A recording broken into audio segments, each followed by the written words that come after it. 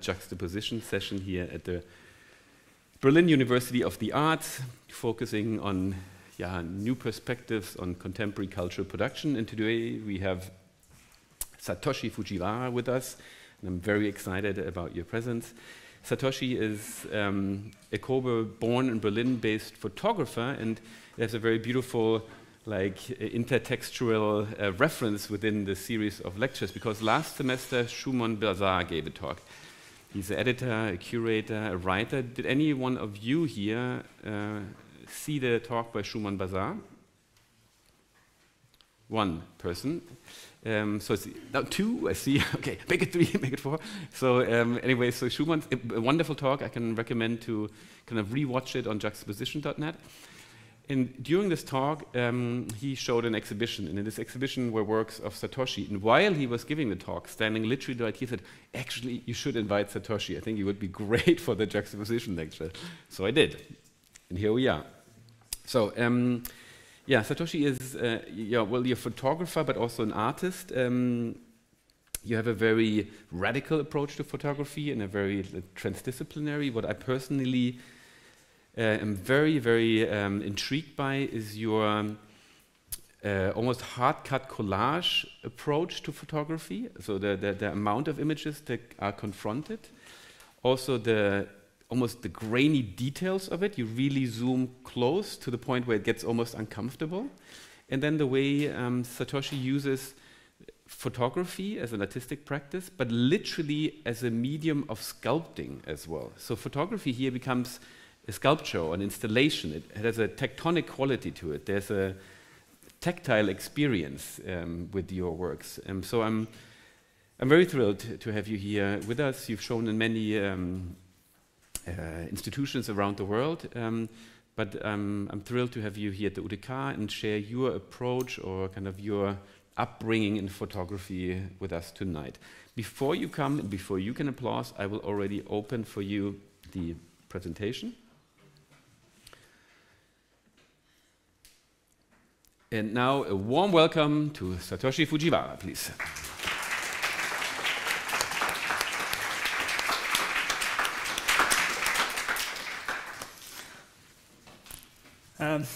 Thank you so much for the introduction. My name is Satoshi Fujiwara, Berlin-based photographer and artist. I'm originally from Kobe, Japan, and it's the west side of Japan, next to Osaka. And since 2012, I have been living here and working here in Berlin.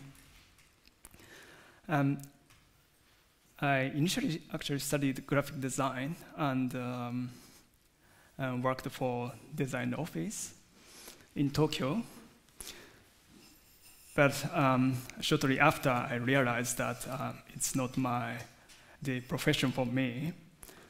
And also, my interest gradually shifted into more fundamental things, such as interpretation of image or its manipulation, or basically how to read an image and how to define this image.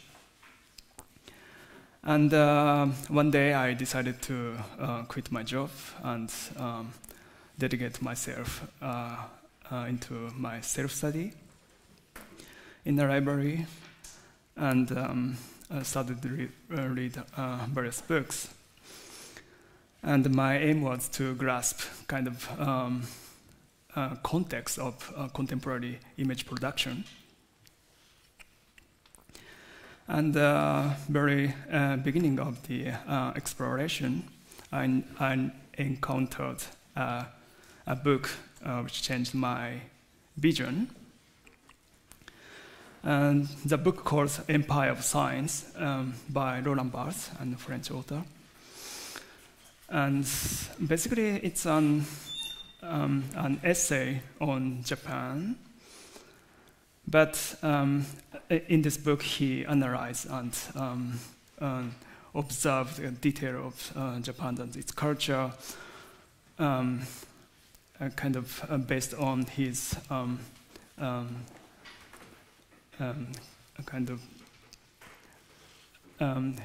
based on his theory of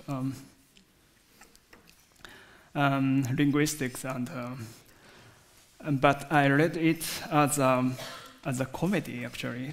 I couldn't stop laughing in the library, as I had never seen my country in such a manner.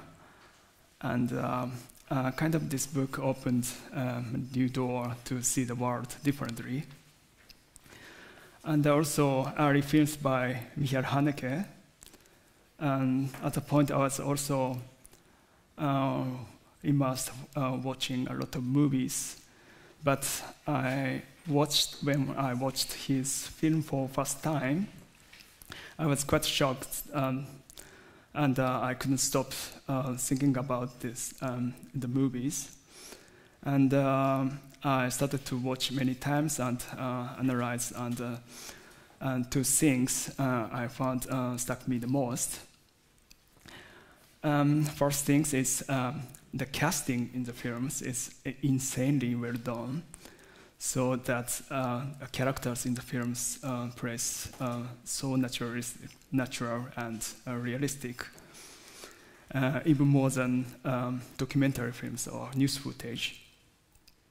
And the second point is that his films always comment on film media itself, and in critical manner, and often play with and even betray the expectations of the audience. I was inspired and learning a lot of things, but kind of two things encouraged my self-study.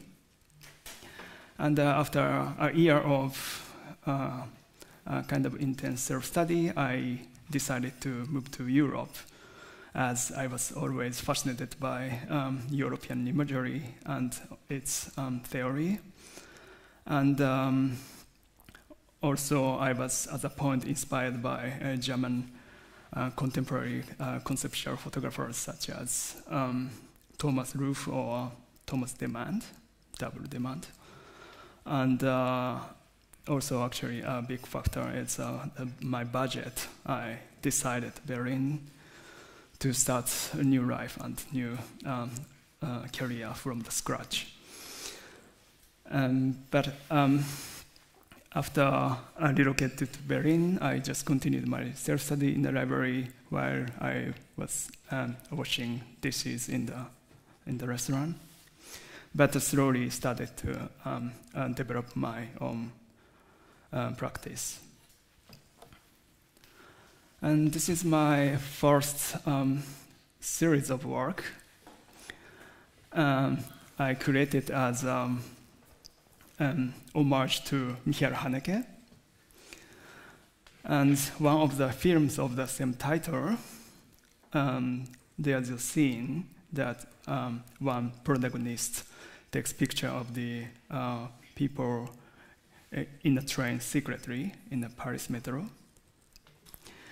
I was kind of inspired by the scene, and I also just attempted to take a picture of the people in the Berlin train in S-Bahn and U-Bahn. But of course, in real society, you are not allowed to take a picture without permission or even publish it. So I got interest to seek the kind of a boundary of one's recognition of likeness, or boundary of privacy rights or portrait rights. And I also started to manipulate the code of the people's face or like bodies, such as altering part of the body, or distorting or changing the color of the skin or hair or the clothing and so on. And also tightly crop the images and the portrait to limit its code. Basically, my aim was to obscure the kind of identity of the person or a subject in the picture. And it took several months to complete as a series, as I was constantly riding in the train and take a picture secretly, and also back to the studio and edit and so on. I kind of continued this kind of process. And I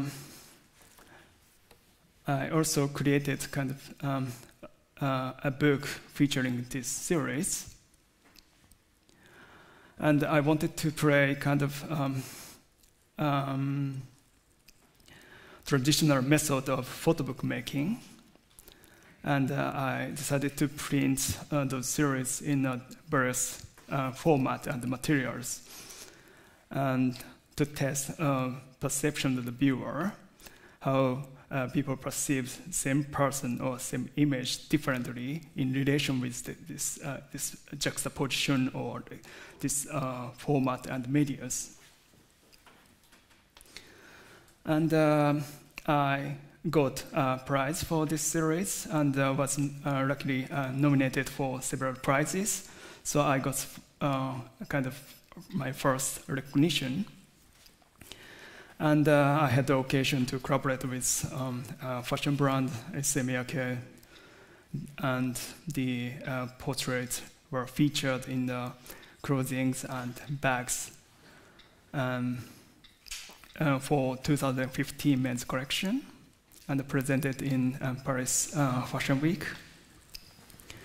And in Berlin, in collaboration with Deutsche Oper, like the opera house, the portraits were displayed in the street to celebrate the new season of the opera. For me, what's interesting to see is, I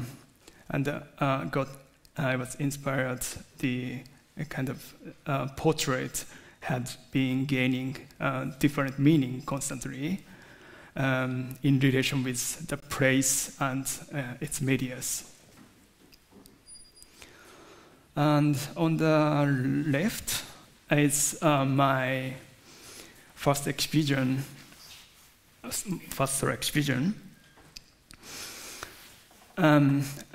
a part of the collaboration with Semiyake. And as a photographer, from the beginning, I was curious about the possibility of kind of physical presence of digital photography or datas. So I produced for this occasion like 2 meter wide and 30 meter long. It's a huge photographic sculpture, photographic print made out of repetition of same images, printed on PVC on the both sides. And through this test and installation, I realized this material allowed to merge the image and as a physical presence by draping and crumpling on the floor and so on. And after the exhibition, it was shipped to Barcelona to install in gallery space. I played kind of same photography prints within white cube space for first time. And after a few months, it was shipped to London for the London photography fair. And for that occasion, I cut the print to divide in 3 pieces to install 3 different individual photographic sculpture. And I was also interested in image manipulation in political context. So 2013, Reuters reported an scandal in Greek. So Greek police photoshopped away the bruise on the suspect's face from the mugshot. And it was kind of small internet news which I ran after a few years. But I found it interesting. It's kind of suggests kind of there can be a kind of hidden propaganda in the contemporary world. So I decided to create something based on this case, and also reversing this impact of the narrative. I created blues on the people's face, so it's a completely fake image, and added on the portrait from my past Kodan series, and combined together with close-ups of police images, which I have taken various occasions. And through a kind of manipulation, I created a kind of fictional narrative, a kind of a reverse narrative, to test our perception of, daily image consumption, and also seek the kind of a sense of distance between state and citizens. And I installed one of the image in the public space in Tokyo by repetition of same image. And I created a kind of a wall of the police as a iconography of state power. I was wondering, I was curious about the people's reaction. But despite my expectation, there was no evidence of vandalism. Back then, after living a few years in Berlin, I was seeing a lot of graffiti on the street. I was quite surprised.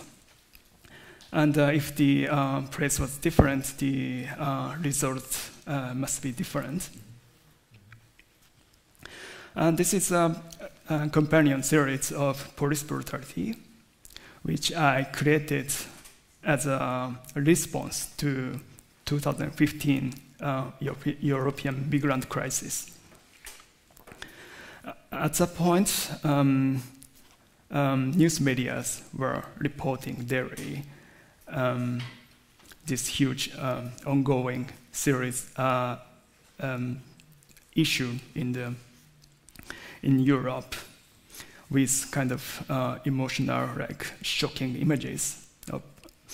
And I wanted to create something on it. At the first glance, you might perceive those kind of images as a documentation of a brutal scene, or kind of clash between police and the citizens and so on. But in fact, all those images were taken in a very calm, neutral moment, and there was no brutal scene or when the photo were taken. And by manipulation, I created each image as an icon of violence, and by an association of the images of sourceless, decontextualized images. So always I'm trying to detach from original sources and to create a kind of fictional narrative as a, in a way, parody of reported reality. And I installed this series in gallery space, and my interest continues to seek the possibility of new form of photographic installation. And after the exhibition, I brought this huge print in a forest in a Berlin suburb to rephotograph it. So I was continued to test and experiment how if the new narrative would come out of its form. And 2015, there was many things happened in Europe when the Paris November terrorist attacks happened, I was happened to be there. One of the shooting was happened right next block from where I was having dinner. And this is a front page of the newspaper in the following days. And next day, I was wandering to visit one of the scene where 13 people were killed. And I arrived with my camera, but I didn't want to report this incident itself, but to depict how this incident was treated in the media. And also for me, it was interesting to see the kind of background of news footage what has been generated. So I started to focus on the news crews there, a journalist and cameraman and so on, to create kind of a report on a report. And I started to focus more detail of one kind of quality of video cameras used by journalists more in deductive way.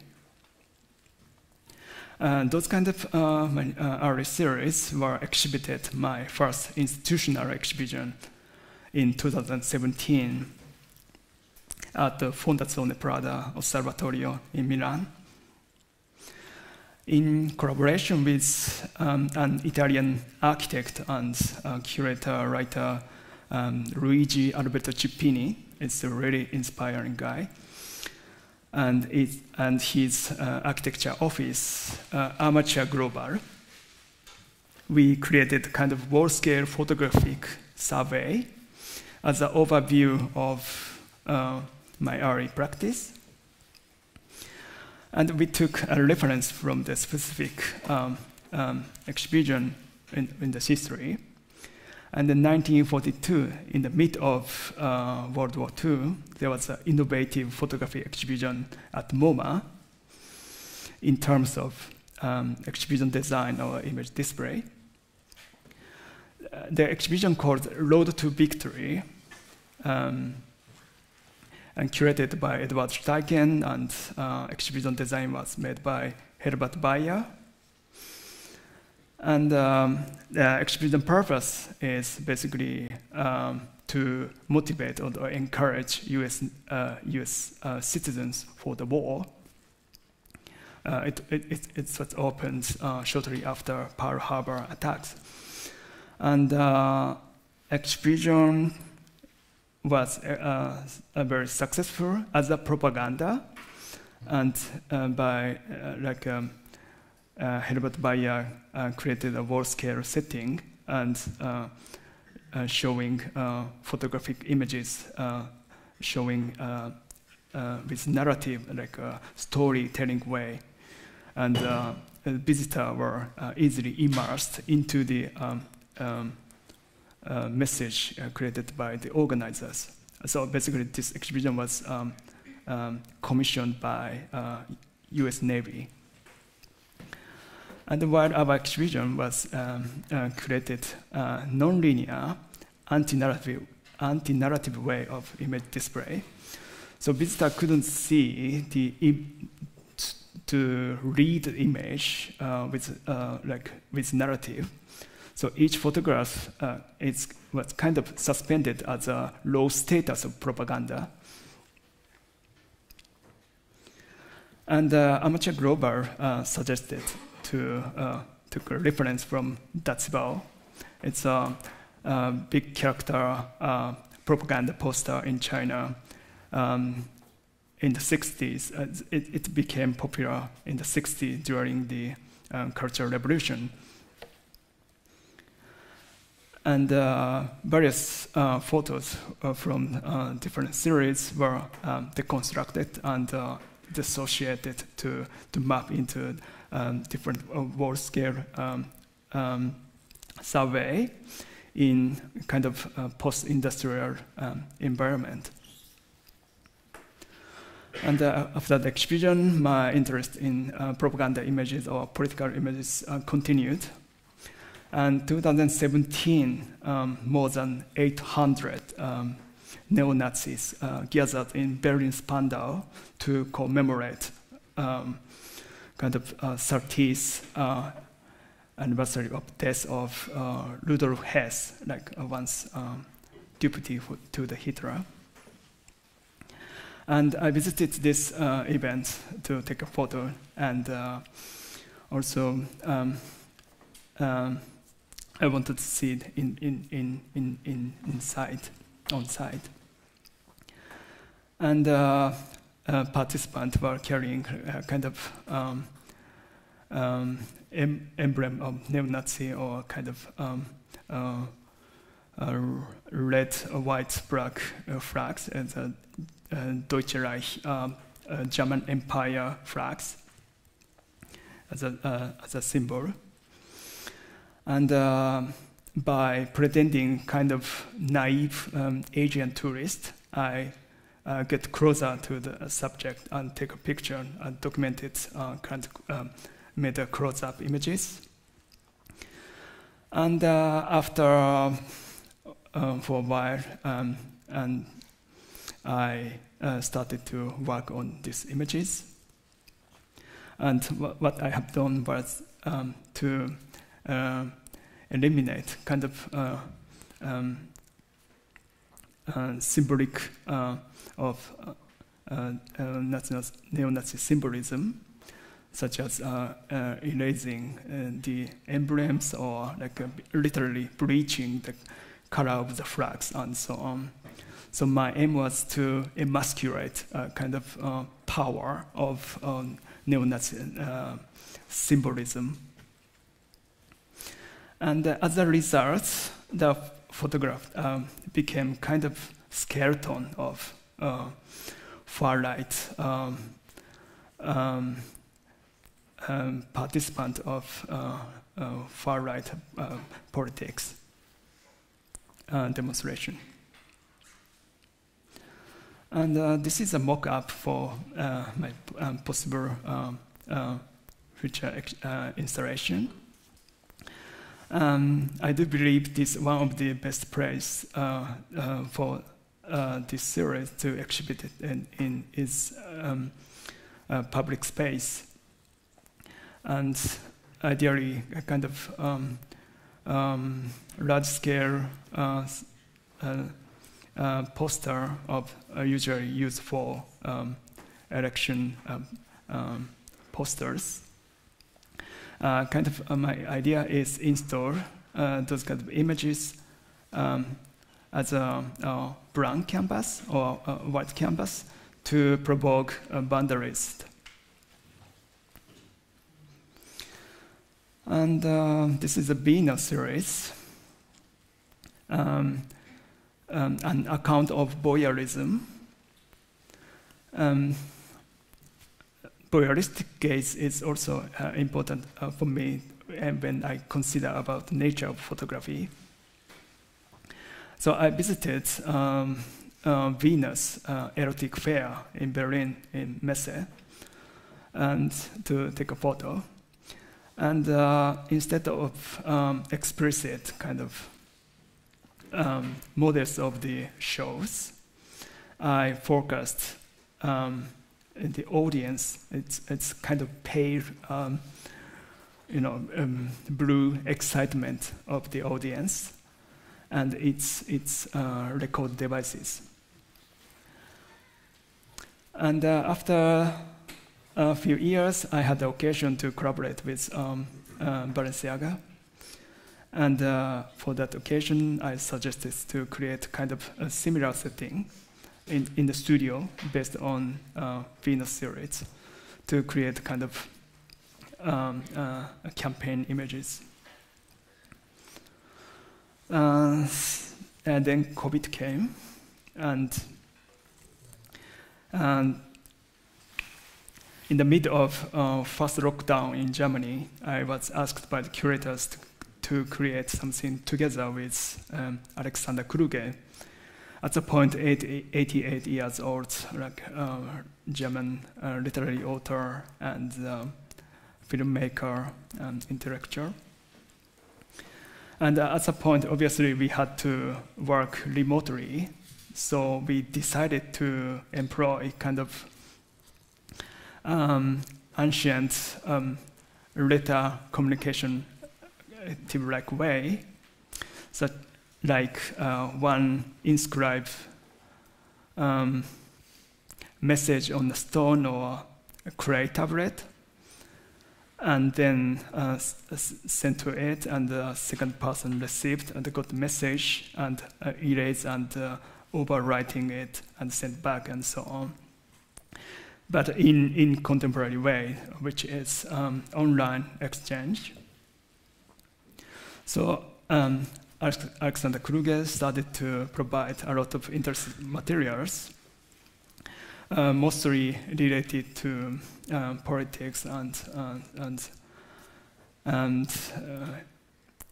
history and news images and so on. He created, carefully selected and curated and kind of provided in kind of triptych footage. And I started to project these materials on the screen of my laptop to deconstruct it, and from various directions, and also kind of many times repeatedly to create overdose footage, and then send back to Kluge. Then he provided new material and so on, and we had a kind of exchange of visual language. And as a result, we presented 4 minutes visual essay on our recent political traumas, and without any specific play or ideologies. It's a little bit content warning, and it's a little bit flashy, so if you someone has a problem, let's close your eyes.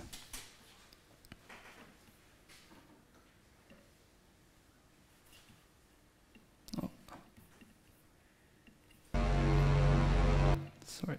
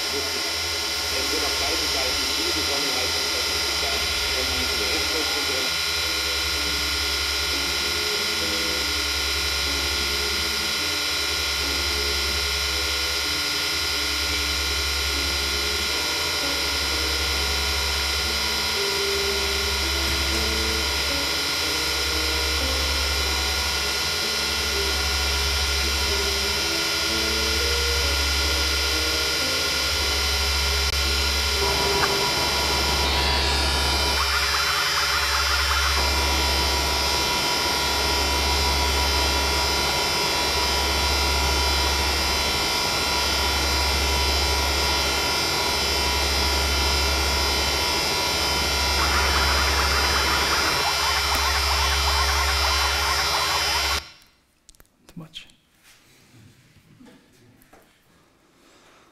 Where was it? Okay. And okay. So post-X series, in which I use a little bit different palette. I have been working also in commissioned projects, particularly in fashion industry. In this series, attempted to rework on my past project. And by repossessing my procedure of the past commissioned project, this particular series demonstrates kind of ability to possess kind of artistic integrity within a commercial assignment. So actually, this is a campaign image I created for Salmon and GR10K. And I tracked back the process of my image making and translated in different language. And this is also a kind of tracking back way of image making. In this series called traceability in the extended matrix. In the series, I attempted to explore the inside-out landscape of contemporary image production. The images are comprised various digitalized materials from my data, basically Dropbox. And not only the work-related materials such as mock-ups or drawings or citation and so on, but also my very personal material or private photo and private document and so on. So in a way, it can be considered as a self-portrait of myself or like autobiography of myself made out of my data. And next year, I will be staying in Wuhan in China as a part of residency program. I will dedicate to create a new portrait and autobiography of the citizens, or basically the local people I will encounter. And by not taking photographs themselves, but to ask the people to provide me personal materials or possibility I visit their place to get the permission to digitalize these custom materials. And then I will map onto new atlas. So basically, I'm a photographer, but I'm not interested in creating kind of beautiful images, but more like questioning and also attempt to redefine not only photography itself, but photographer as a profession. And also for me, it's interesting to constantly develop new language. And that's it. I hope you enjoy. Thanks so much.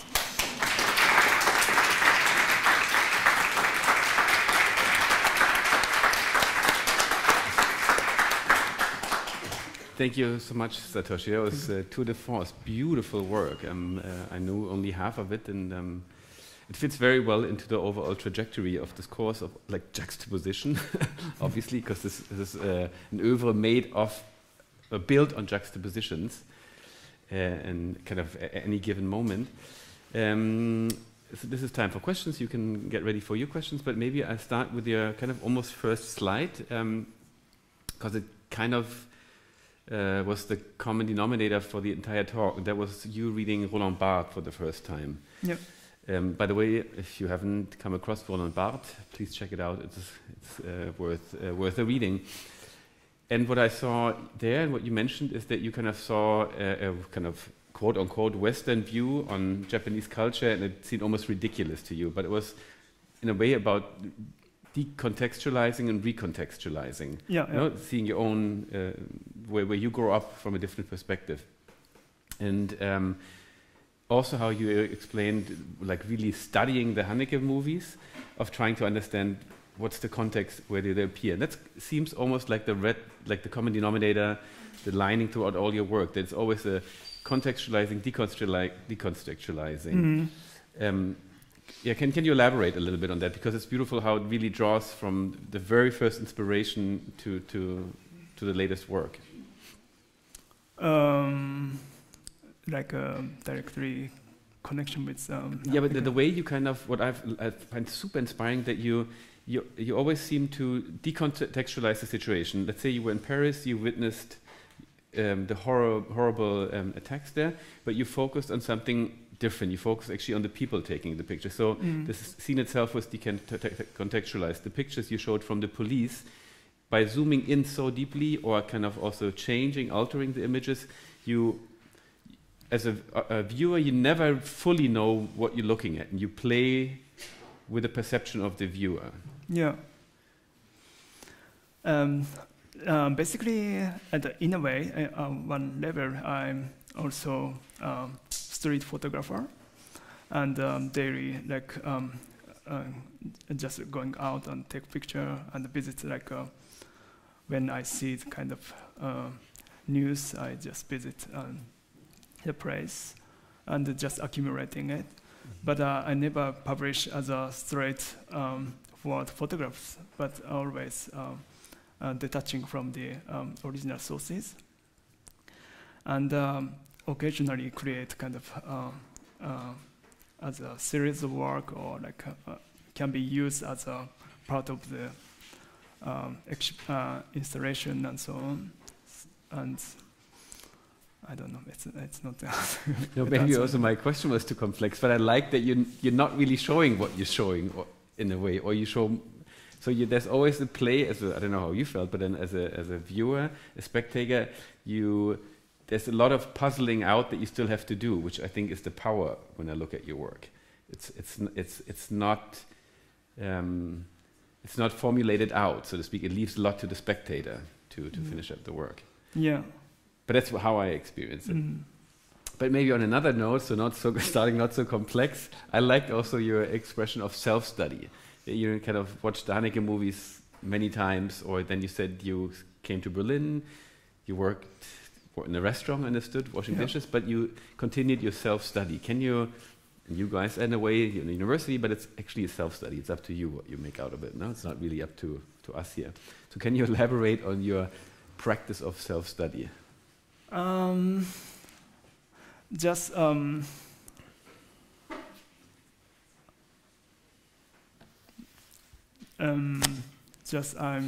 was going to library every day and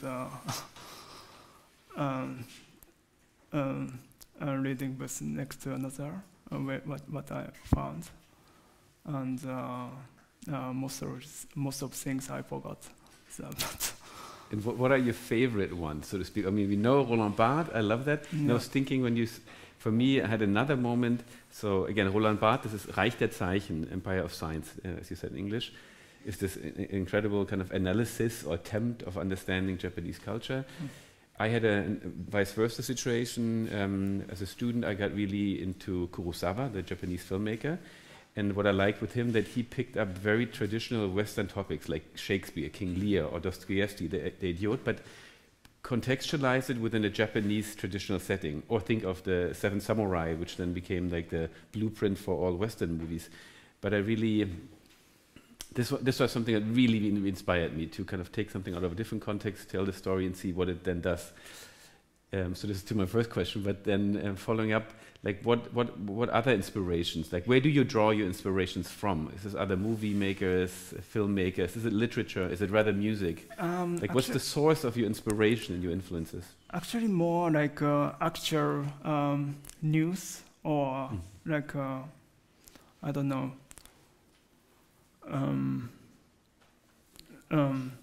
Actual incident or something. What I witnessed in the news, or also observing how news media is providing carefully selected these images and so on, and I kind of speculate the kind of background of the outcome. But I was also inspired by a lot of kind of early works of the artists, kind of, for instance, Andy Warhol. It's a works of Andy Warhol shortly before his breakthrough, and also it's illustration in a manuscript. The what? The manuscript, like a codex and so on. But I don't have a specific answer for this. Reminds me also of the early works you mentioned, Thomas Demand, who also analyzes kind of news footage imagery and what they actually tell, behind the actual happening. This is maybe a moment for you guys to. And actually my colleague just told me if you want to be heard, there's a microphone, I can also pass it to you. If you want to be recorded. If you want to be recorded while you ask a question, otherwise, first questions, yes. I just had a question towards these last pieces. Do you work in like a system when creating these kind of crowded image composition pieces? Because as a painter, I feel like it kind of relates into my practice. I was just wondering what kind of inspirations you take from making like a crowded, or it even seems like it's like a... To just repeat for the online audience, basically about the system or the methodology of creating these very dense, crowded compositions, if there's a system or methodology behind that. Actually, very analog way of digital work. And basically, one by one, I was putting next to another, juxtapose next to another, but inspired by like AI-generated images, but without using AI-generated like a program and so on. Yes, please. You said that you're not interested in making beautiful image, but I think like your works is very looking good and fashionable. Oh, thank you. I didn't know that. The colors or the but it looks really good. But I wanted to ask if your experience, like working in design company, helped to making this works, or do you have any other like your special aesthetic? I can repeat this question just for the online audience always. Simply put, kind of also similar direction, like what is there a trick or approach on how you build these images that you said you don't want to make beautiful images, yet they're very perfectly composed, so to speak. They're very powerful images. So did your background in design and working design agency in any way influence your handling of images or imagery?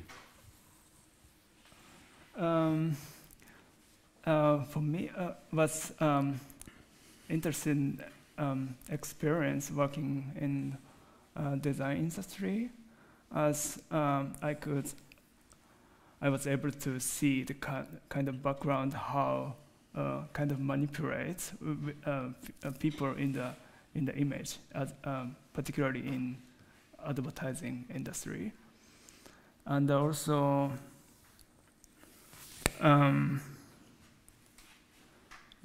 For me, it's important to embrace kind of heterogeneous definition of image. So, for me, it's important to demand kind of homogeneity of the same taste of photographic identity. Hope I answered the question. Yep, please. I Yes. Do you want the mic or you good? No. Okay. It's the first one, a bit connecting to the question of aesthetics. Do you think presenting something in a beautiful or in an aesthetically pleasing way can be dangerous? Sorry. So first question is, do you think there is a danger in presenting in a beautiful manner or setting? Like a certain thing which is maybe because all your photos are very aesthetically pleasing, but it's maybe things that are in general not so beautiful. Ah, okay. So if I understood right, the juxtaposition again, to pick up the term of the perfection of the imagery, yet the content of the imagery that is often disturbing, correct? Yeah, is it just dangerous to make everything beautiful? Is it dangerous to make things beautiful is the question. It's interesting, but because you perceive it as beautiful, I would say it's rather disturbing.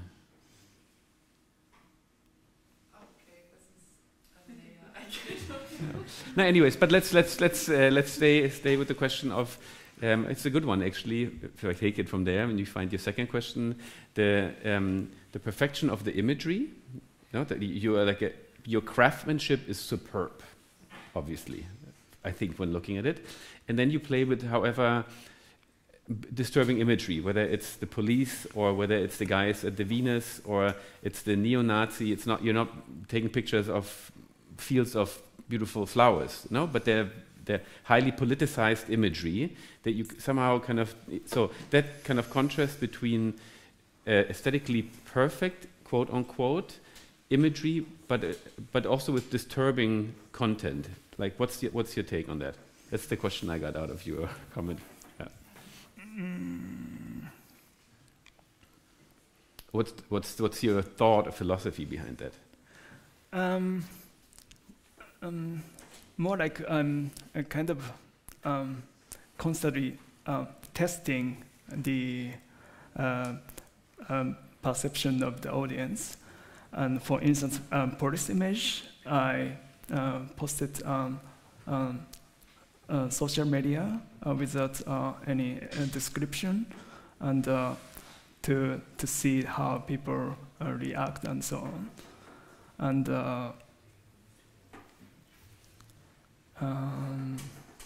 sorry.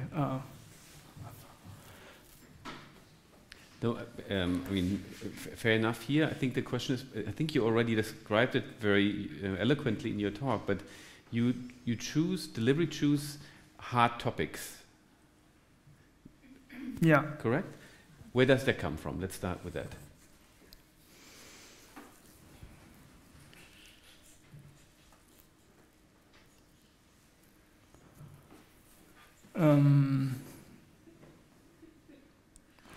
Yeah, to be honest, I don't know, but well, fair enough. Yeah.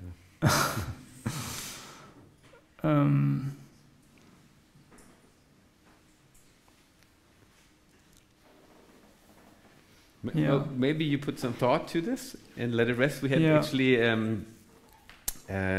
presentation last semester where also a question was asked, and the speaker said, well, let me think about this for a moment, and towards the end he came back to it. So in the back of your mind, on the back burner, think like, where does the also Haneke, like this is not bedtime stories. This is rough stuff, so to speak. But where does this fascination come from? It would be intriguing to find out.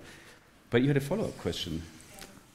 Yeah, it may sound hard, but it's really just interesting. Would you print every photo on a piece of fashion? Would you print any photo on fashion? Like every photo, or do you make like a cut? Well, how do you select what to print? You're referring to the Issey-Miyake collaboration. The large photograph print, you mean?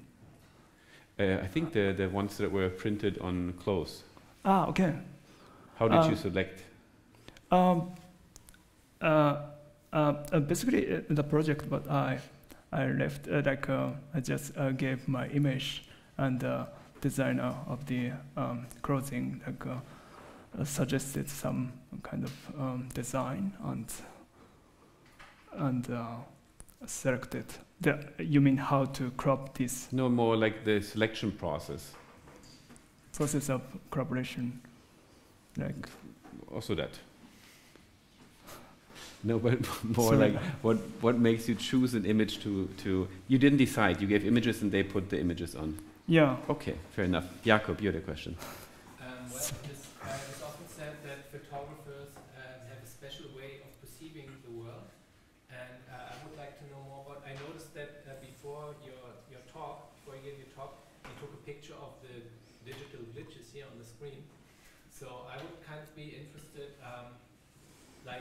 It's obviously very hard to describe, but how do you see the world? Are you constantly looking for an image, and what criteria are there for you to select an image? And also, how much intuition is involved, and how much actual deliberate thought process? Quick summary, like basically in a one sentence, how do you as a photographer see the world? Like what's intuition, what's real planning, like what's your tick, so to speak? Because most photographers have a certain tick, so to speak. They always see architecture, or they see like what triggers, where does your ling ling ling, your alarm bells go on, so to speak?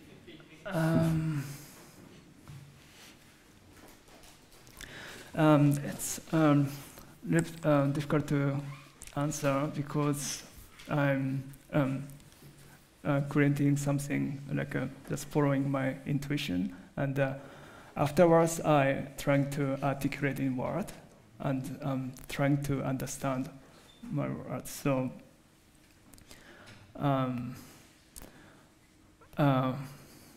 for me, it's kind of naturally came out, and yeah, on the occasion I just trying to articulate in words for now, but maybe in 10 years I describe completely differently. So, yeah.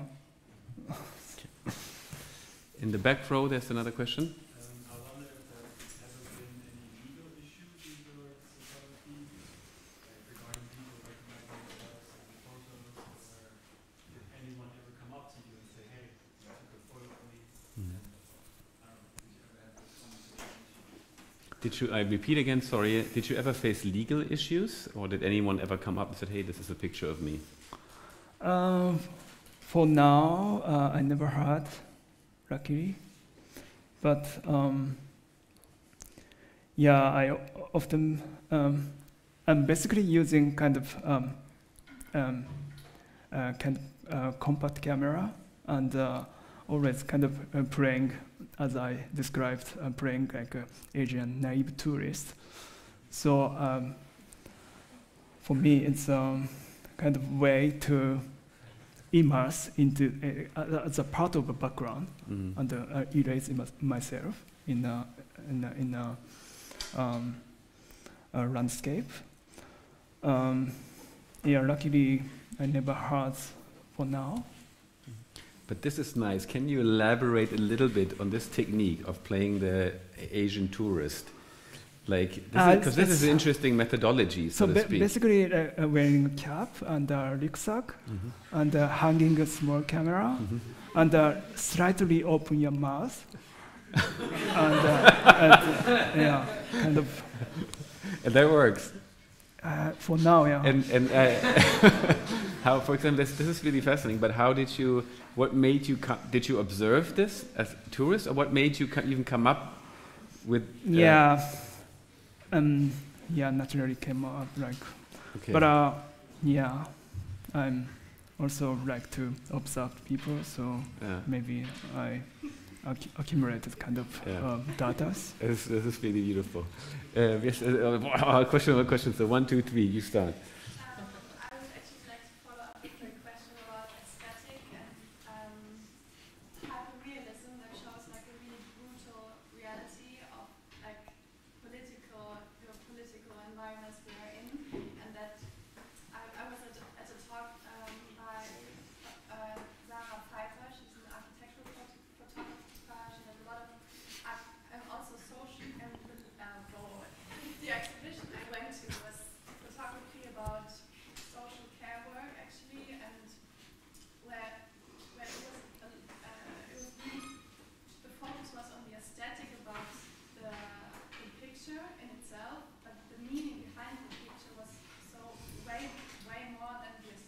And she was asked the question, do you have to cut a line between aesthetic and these topics?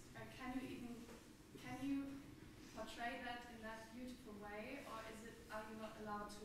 And I was really interested in the question of aesthetic of this brutal topic.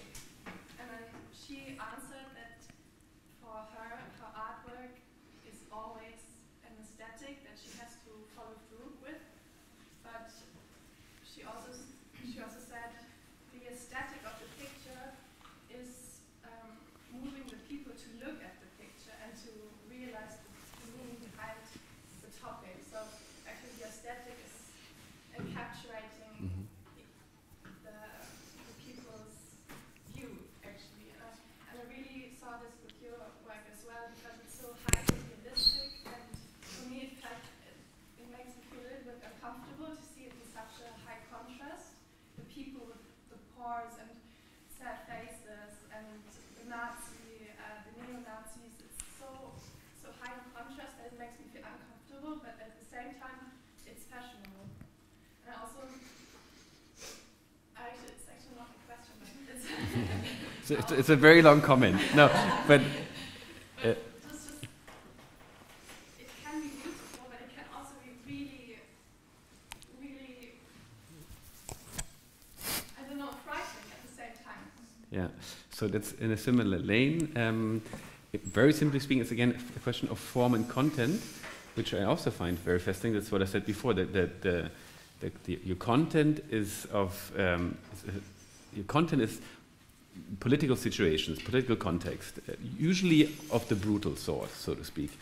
No, but the presentation, so the medium that you choose is of a hyper-realistic one.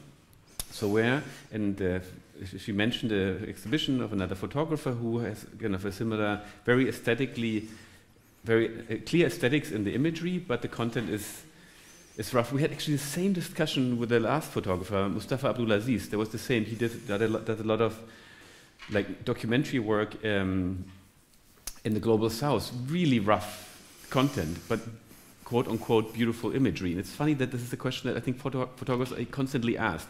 You would never ask that to a painter or to a musician, but somehow to photographers you do, because it feels like it's more of a depiction of reality.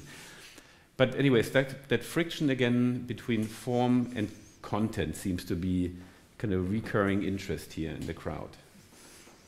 Like the formal aesthetic choice, your language that you found, and the content of these images.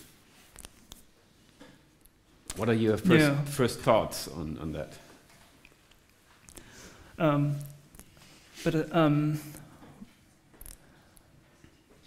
For me, it's so basically I'm accumulating thousands of images, but I only publish like less than 1% of images, and I'm kind of censoring the really it's a kind of playing in between, like only I don't publish kind of discussing imagery, aesthetics, as a discussing subject in discussing aesthetics. Always playing with in between, and also kind of a sense of humor is important to kind of not blocking our audience, but still like a kind of sneaking in this kind of different audience and so on. And what was the question? The relation of form and content. But I think I would like to ask a question to the both of you, on the other hand, because it's interesting that this is tendentially only asked to photographers, as if it's a depiction of reality, even though this is just another brush like any other art, so to speak, that you choose. And I think we've seen here a very collage-like approach where photography really becomes but a medium. but a tool, but a brush. So you would never ask the painter, oh, can you really the Guernica, Picasso, is this really something you can paint here? So that's not a question that you would ask in any other kind of medium, just food for thought. But there were two more questions here and then one in the back. So you too. Okay, so 1, 2, and back to you. I had a question. You said you wanted to do a project in Wuhan. So what's your interest there? Do you want to like find out more about post-pandemic things, or what's your what do you want to do there? Also, do you think that through the media there was a lot of like censorship by the Chinese government, so you want to like find out more about the real things? What's the Wuhan project about? Basically, I will kind of create kind of series of work of portrait and autobiography series based on this series. And basically, this series is kind of made out of data. So obviously, it will be a different result come out, and in the each scheme of the regulation of data usage and so on. So I'm very curious about how the outcome would be in China, and yeah, it's if I create something same series create in Japan, that's result would be completely different. So I would like to experiment within this series. I like this imagery as an autobiography. I think it's pretty dope. With the white cap, yes. I wanted to ask you. So you have a very strong aesthetic, visual language, and I wanted to ask you how and if you work together with other people on your project, because it seems really complex in your kind of own worldview, and I'm just wondering how you compromise with other people translating your worldview into maybe a common product, or just working together with other people on your basically idea. That's what I wonder. So to repeat the question very simply, how do you collaborate when other people kind of work also with your ideas? What's your trick? It's of course depend on the project, but for instance, for kind of fashion shooting, for instance, in the beginning always I ask the kind of possibility of kind of working in freedom, and of course I'm with the respect of their request and their scheme, but if they are not allowed the kind of freedom in image creation, I cannot do that. So this my kind of commission project. It's kind of a little bit limited, but other.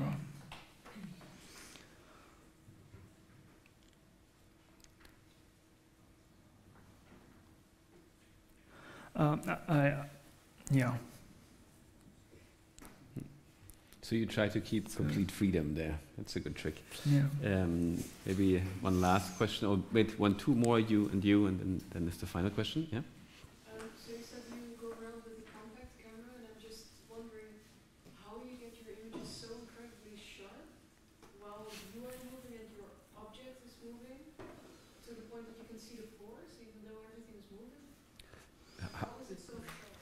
How are you able to, with the portable camera, get this kind of sharpness of detail? I often use like no finder photo way of taking photo, and also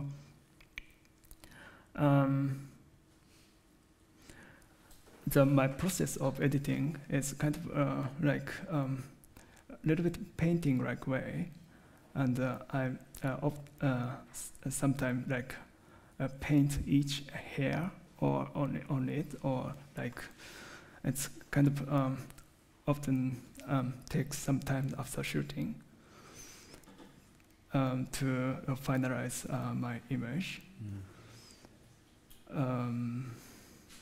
Yeah, and also I'm kind of demon of detail, so I need to create kind of wrinkles and so on. And did you say a demon of detail? yeah, that's a nice one. That's a really, I didn't know this expression, but that's what I try to say. This is photography is nothing but the first starting point, when it becomes almost painting what we're looking at. You know, the way also you kind of work on these images. Yes. I wanted to ask if you want to, if there's like any kind of feeling you want to like evoke or provoke in the people that you show the images to, especially because you hang them so largely. Really like take care of how it's presented, maybe also the place, especially like just like poster in Japan of like the German policeman. So like any kind of feeling that you like maybe expect or hope for. What emotions, reactions do you hope to evoke or provoke with your imagery, also, and the presentation of them? For instance, in the collaboration with Deutsche Oper Berlin, and this portrait were displayed like literally all over Berlin on the street, in the poster, and so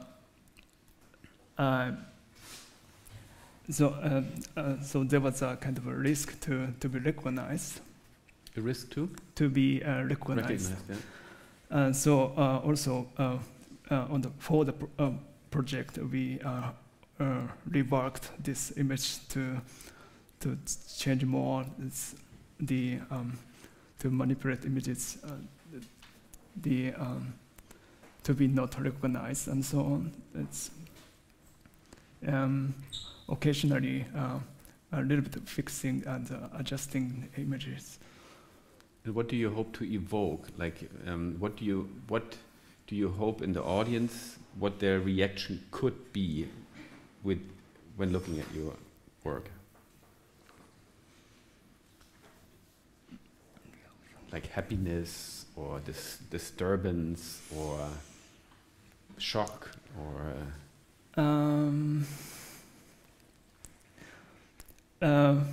for me, it's like my goal is create something which can be considered in multiple different interpretation, not only like a funny image or a beautiful image or a disgusting image, also all together. Yeah. That's also how I would read it. That there's a criticality to it. That there's not one reading does it allow you, because you're too distracting too much from the actual topic. But so the multi-layeredness in reading these images is how I perceive them as well. So maybe I come, first of all, great questions, really wonderful questions tonight. Thank you for that. And before we come to an end, my last question that I ask every speaker: is there any advice, any recommendation that you could give us here, the audience, all these becoming students of whatever field they study? What's a trick you can share and piece of advice for the future? Sadly, it's a very maybe Japanese answer, but find what you want to work hard for, and work hard and non-stop. It's a very that's amazing. simple way of description. So that's that. Thank you so much, Satoshi. Thanks Warm so applause. much. Yeah. Thanks so much.